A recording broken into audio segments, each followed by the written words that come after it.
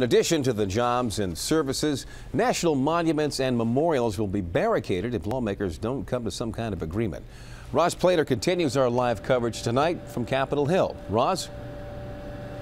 Well, Leon, the Park Service says it has barricades and closure signs ready, but nothing will actually be put in place until after midnight when it's clear there is no deal or no deal imminent. And as you can imagine, with all this uncertainty in the air, the National Mall was packed with visitors tonight.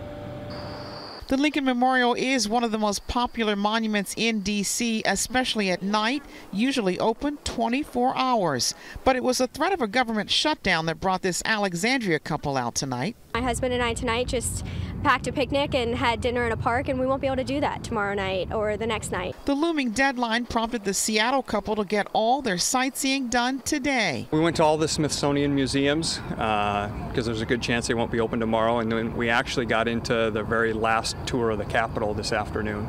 This is really our first full day here all week, but we wanted to make sure that we saw it just in case it's not going to be open for a while. The National Park Service says a shutdown would mean all 401 of its parks, facilities, and monuments would be closed. The Smithsonian museums along the National Mall would also be closed. This is what it looked like during the last government shutdown in 1995, and unless there is an 11th hour deal, it could look like this again. The public is hoping cooler heads will prevail. I encourage them to work together. That's what we elected them to do, is to work together as a unified front to run our country. It's politics, and this is what they do. This is nothing new. So I just think that it isn't about one against the other per se. They have an agenda. We're the chess piece, you know, and that's the unfortunate part.